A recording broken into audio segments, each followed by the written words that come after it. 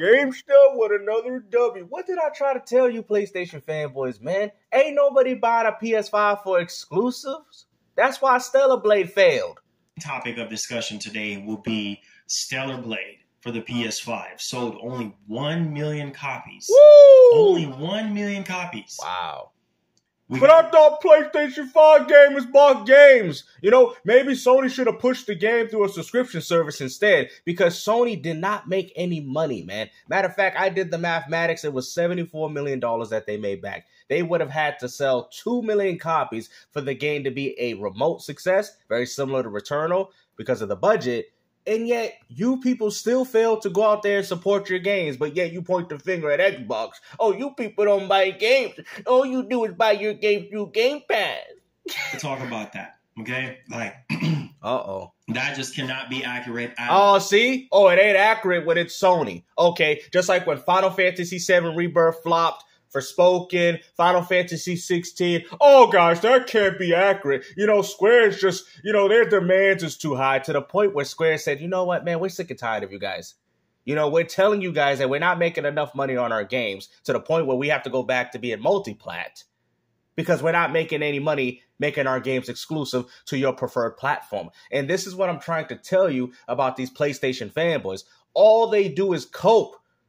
Oh, Xbox gamers don't buy games. All y'all do is buy games on Game Pass. And yet, buying games is the only option on your platform. And you still fail to go out there and support your exclusive games. This is embarrassing. So we're going to be digging deeper into that one. We're also You trying to tell me that this game couldn't even eclipse close to 3 million? Like, come on, man. Out of all those PS5s out there, those 50, 65 million PlayStation 5s, that you guys have over the Xbox Series S and X, and your game's still selling at a low alarming rate.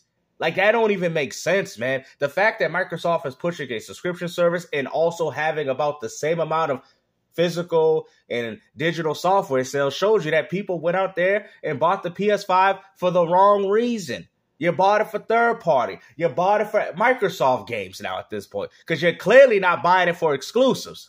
Talking about Sean Layden, he basically spoke on there should just be one console in the future, like one standard console in the future. And you know what that means? You know what that means? PC. Why? GameStop with another W. I'm not saying PC is a console. What he should say is one platform, which happens to be PC. And if you notice, Microsoft and Sony are putting all their things on PC in preparation for that. And all you PlayStation ponies want to be in denial about it. You want to sit there and call people Xbox fanboys when I'm out here telling, look at it, look at me, it's Gamester Guy. I got a PS5 controller. Look at that. Let me throw a few PlayStation 5 controllers in front of my screen to show you that I'm a real Sony pony. Because the difference between these consoles are, you know, small.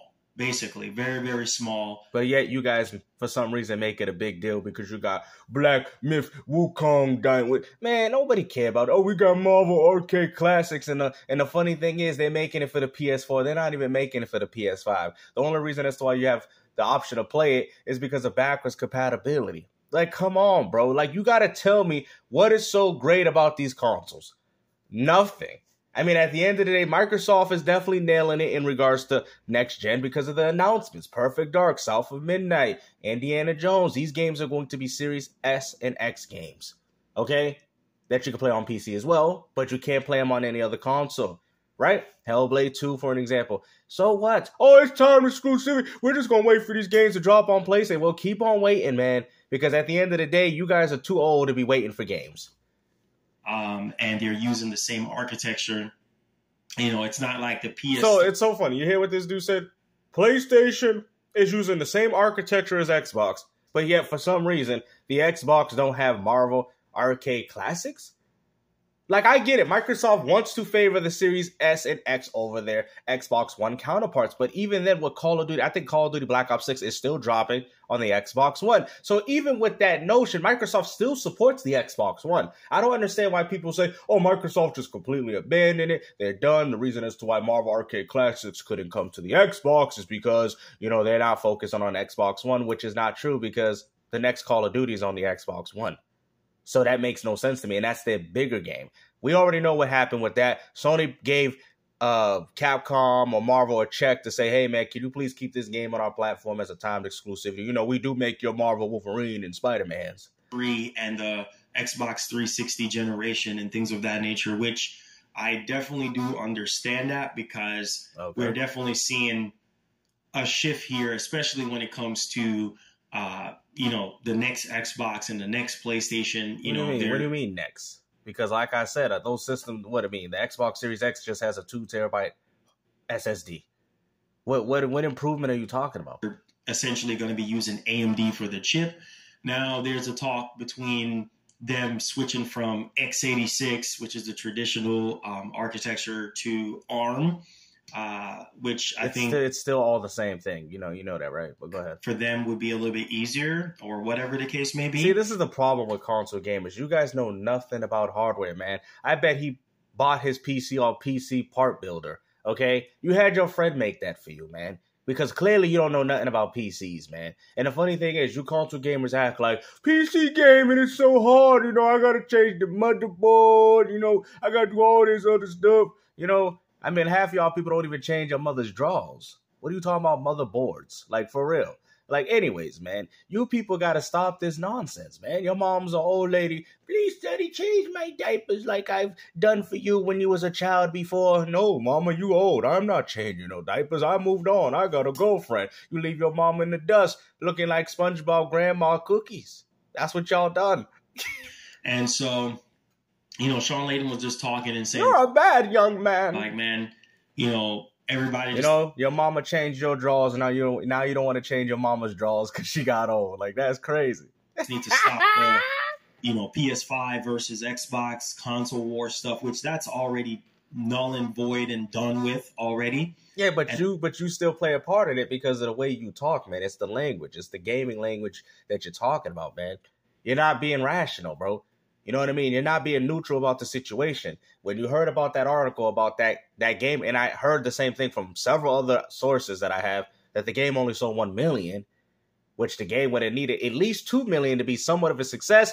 That did not happen. Stellar flop. Us Xbox dudes was telling you this game was going to flop. Nobody buys exclusives no more. Listen to me, PlayStation fanboy. Knock on your itty bitty head right on top of your forehead and ask yourself, what are people playing on your platform? Fortnite? You guys know the list. I'm tired of it. Okay? You know the games that people are playing on your platform. So what makes you think that Sony's going to have some resurgence if they decide to revitalize a lot of their old IPs? Nobody's going to buy them. That demographic is over. That demographic has far moved on from video gaming, man. They're probably in a wheelchair. They're not even gaming anymore, man. Like, what's wrong with you people, man? It's about time the young audience, try to pick up remember I told people that they're going to pick up the torch and they're going to let it fall down beneath their feet and they're going to burn the gaming industry. And that is something that we're seeing now. Now, I've always said that now it just comes down to the games. What are the games? But why would Sony make games if those games are not selling? That you're going to be putting out, right? That's the biggest thing. No. The biggest thing is getting your games to sell. Because guess what? If your games don't sell, that would also mean that Sony's not going to want to fund their money into new projects. So you're saying that, they just need to bring the games. No, it needs to be more than. They brought games. They brought Rise of Ronin. They've got Stellar Blade. So you can't sit there and say Sony hasn't brought out games. The problem is the fact that none of these games were successful, which means that we're not going to see sequels or we'll probably never see these games again. Like, come on, man. I mean, it's getting to the point, man, the gaming industry, in my opinion, is in a bad predicament. What are the games that you're going to be putting out? Are the games that you're putting out quality? It's not about quality. You see, this all goes back to Phil Spencer's, when y'all were like, oh, he's just saying that because he know Xbox a failure. Remember when he had that interview and y'all were like, Phil Spencer was like, it doesn't matter what type of games we make. Nobody's going to go out there and buy our platform for it. You people, you ponies let that get through your head, saying that, it's because Xbox can't compete. No, it has nothing to do with that. What Phil Spencer's saying, it doesn't matter. We can make the greatest and best game in the world and nobody's going to buy it. That's the point that he's trying to make. Just like you say, Sony make great games, but ain't nobody buying them. Marlon, Stellar Blade, Rise of Ramen Noodles. I think they're mediocre, but still, nonetheless, these are games that Sony say that are the greatest. Nobody's picking up a PS5 for these games. You guys can keep bragging about this hardware sales that you got, but yet your games are selling worse than what they did on the Xbox One. It doesn't make sense to me. Like, it's crazy. Like, y'all don't even have Game Pass, and your games sell just as bad as if the games was on Game Pass. Like, come on now. Quality, then it makes no sense. What's a quantum? But yeah, he talked about that, and it's crazy because, like I said, Sony is going to do what Sony's going to do with their next hardware or whatever the case may be. You really think Sony's going to continue to make hardware, man? I'm telling y'all, man, Sony is contemplating and dropping the PlayStation 6. If this continues, Sony might abandon the home console market, man. I'm telling y'all right now, man, and I'm going to be on record saying it. Sony is on their last legs, man. They need you guys to go out there and support these games now. Think about it. How is Sony going to want to continue to make hardware if, one, you people are not buying the games for the Pacific hardware, and two, with better hardware means more expensive game development, which also means it'll take longer for games to come out. If Sony leaves the home console market, it has nothing to do with the fact that Sony completely failed. It had more to do with the fact that they are finally hitting a Sega moment. They're hitting a Sega moment. When Sega was pushing they were hitting that moment where it's like, yes, it could be successful, but we don't have enough money to be able to compete to go further. Now y'all like, that's not true, Gamester. I'm going to break it down for you. Why do you think Nintendo never went 4K? Why? Gamester, that's a good point. Now I see why Nintendo has been doing low-end hardware. Because they understand that once they hit that market, that gaming development is going to be more expensive. You really think they're going to get away with this Mario, Donkey Kong return? You guys have accepted that fact due to the low-end hardware. But if Nintendo had a comparable piece of hardware similar to its competition, people ain't going to put up with that. They're not going to put up with that. Look what happened with the Wii U. Nintendo's first HD console, and people's like, nah, because they compared it with the other two good consoles at the time, with the Xbox One and PS4. Nintendo knows what they're doing. They're milking this. They know they see the writing on the wall too, but they're milking all you fools with these remasters and, Donkey Kong Returns editions, Luigi's Mansion, Dark Moon 2, HD Portable Edition, Returns. They know what they're doing. Remastered. I mean, they're doing the same thing they're doing with Dead Rising. I mean, come on, man. Dead Rising Deluxe now? Like, come on, man. Microsoft, on the other hand, they're touting about huge technical leap moving forward and this and that.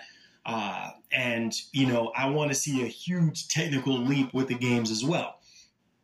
Performance. I mean, you are seeing that.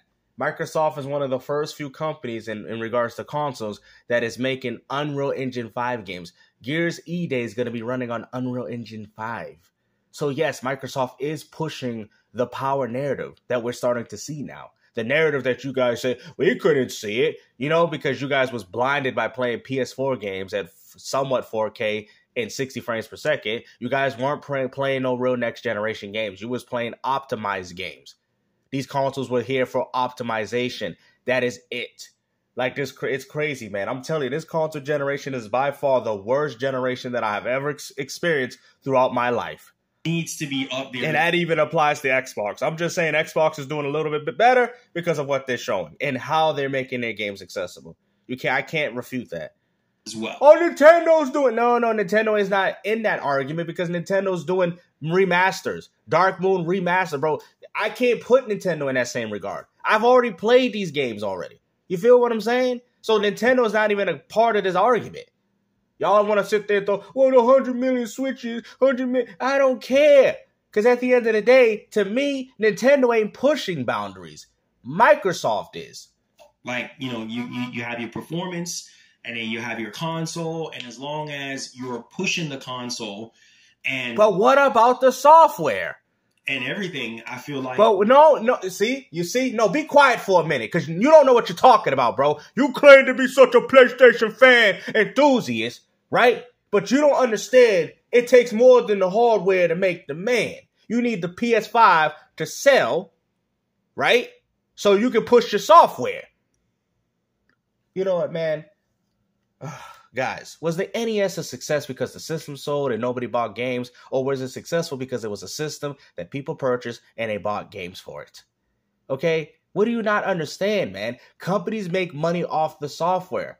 Back in the days, companies used to take losses on hardware and make the money back with what, guys? With software. Then that software became service and subscription, which happened to be Xbox Live and PlayStation Plus at the time, right? That's how they make their money.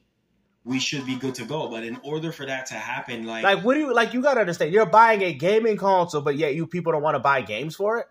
You need great developers. You're gonna need top-notch developers that are willing to not be. This is why gaming is dangerous, because until these Fortnite kids grow up, gaming is always gonna be like this for a while. That's why Microsoft was smart in coming up with the Series S. You're like, oh, the Series S is ruining gaming, it's holding gaming back. No, Microsoft purposely did that on purpose. What? How do you think you know GameStop? Let me break it down to you. Because Microsoft knew that there was not going to be any advancements in gaming technology for the next few years. The Series S is not a real next generation console, but it is a budget console to be able to perform and do the things that we see as of right now.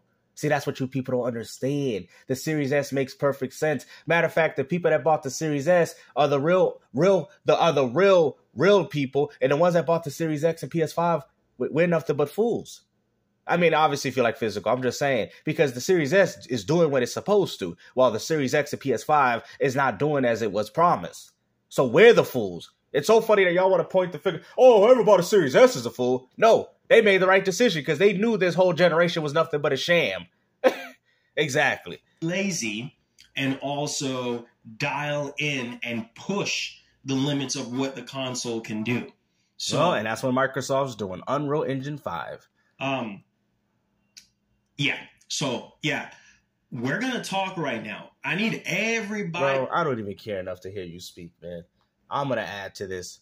At the end of the day, you ponies was wrong. Hand me my flowers. Stop eating them out of my hands, man. You know, that's all you people do is eat my roses. I got to sit here in front of all these people like Floyd Mayweather and be like, yo, it's all right, man. I'm just knocking out these PlayStation champs. It don't even matter, man. I'm undefeated. I'm out here looking like Little Mac from the NES. You know what I'm saying? We got the MarlonGaming's Punch Out, and now look at it. He Glass Joe, 1-96. This is crazy. You people got to stop this, man. Y'all got to stop this, man. For real. Because I'll have to put the whip on you like Castlevania Bloodlines. Okay? Super Castlevania. This is how bad you fanboys are getting whipped. You know what I mean? Like, it's ridiculous, man. Like, grow up, enjoy gaming, enjoy what we have for right now, because to be honest with you, that's all the happiness that you have. You know what I'm saying? Stop fighting, start arguing, stop expecting anything to change, because nothing's going to change to cater to you. It's only going to cater to these casuals, okay? And these casuals clearly don't care about you because they're not picking up your games. They're playing Fortnite. I guarantee they bought that Fortnite Battle Pass, but they didn't want to pay $70 for a game. Come on, man. Y'all know this, man. No, but everybody has been... It's so funny how they say Microsoft is the company that has pushed people not to buy games. No, it wasn't. It was free-to-plays.